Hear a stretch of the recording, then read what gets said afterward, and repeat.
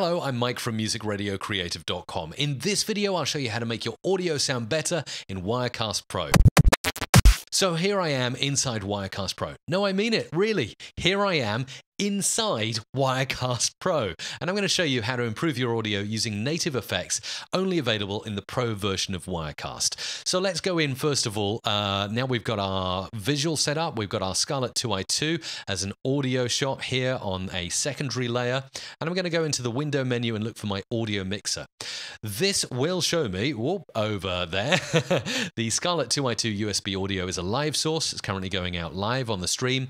And these are my output levels as well. So as you can see, I'm going down at quite a low level between -12 and -6 dB. That is fine as a starting point, but now we can start adding in effects if you're using the Pro version of Wirecast.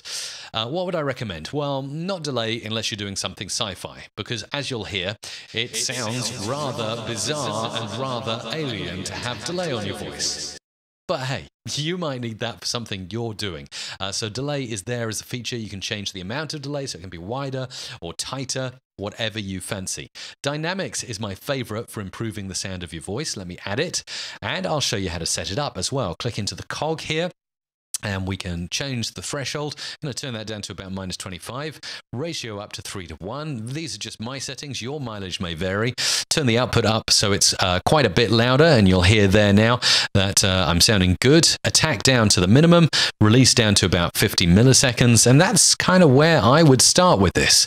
Next, I can put some gating on, which will turn off the audio whenever I go silent, so any room noise will be obliterated. Turning the threshold up ever so slightly to around -30 to start with. Attack down to minimum and release down to 100 milliseconds. When I go quiet, the room will go completely silent.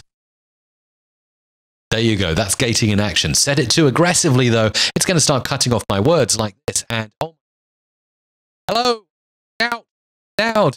To really hear my audio. So -25 to -30 is where you want that. And now you've got gating, you've got everything sounding really, really good. On next, and we'll go to the DeEsser. DeEsser is particularly good. If we go into the cog here, threshold of -30 is good. Set the frequency in your voice where you're most sibilant. I know for me it's 6000, but you can record some sample audio into Adobe Audition, analyze it with a spectral frequency display, go like that, and see the frequency where you are sounding most sibilant. Set up a DeEsser. It will just help you to get rid of those high-end treble sounds that distort and sometimes interfere with the ear quite a bit. Next, we'll go in, we'll look at EQ. Again, a very rudimentary EQ here, but I like quite a bit of high end, so maybe a decibel increase there, maybe half a decibel of mid-range, and a tiny bit of bass, but not too much. Really, we don't want to go nuts with the EQ. After that, you've got loudness. If you're conforming to loudness standards, you might want to add this in and say, I want it at 9.6, or usually it's 16 dB for streaming purposes.